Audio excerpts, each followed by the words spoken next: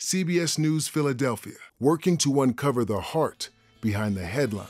And in Montgomery County, Plymouth Township Patrol Sergeant Rocco Wack and his family were loading up on carbs. The 49-year-old is taking on the 10-miler after enduring the biggest challenge of his life after his second bout with non-Hodgkin's lymphoma. I wanted to run this for my dad and just use him because he's always been such an inspiration in my life.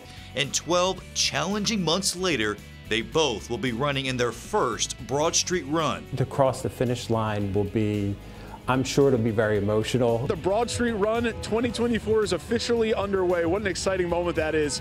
More than 40,000 people are expected to participate this morning, including some here at CBS News Philadelphia. I think I'm just looking forward to all the crowds cheering everybody on and just having some good Philly spirit. This year, runners range in age from 8 years old to 92 years old. It was the birthday party of the century for a World War II veteran. I can't believe it. There was an honor guard, cake, and even an ice cream truck, while the Phillies celebrated his service as a World War II Army veteran. It was also a salute to a true hometown fan. And hundreds of students at Cardinal O'Hara High School are participating in the 10th annual Danny Hemmon Dance Marathon. And I feel like no one should have to lose a best friend or a cousin or a family member to cancer. 10 years since Dan's passing, and to see all these kids out here just spreading Danny smiles and making a difference is just amazing. You know what?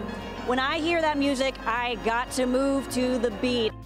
Well, tonight, a new look for an old favorite. Well, I almost feel like Madonna, that I can reinvent myself. Howard, have you had a cheesesteak yet? The cheesesteak remains synonymous with Philly, and Pat's will always be the first. Collectively, we're like a family. I'm hungry. I put a little ketchup and mayonnaise on my cheesesteak. What about you? You guys are too fancy. Just extra grease, please.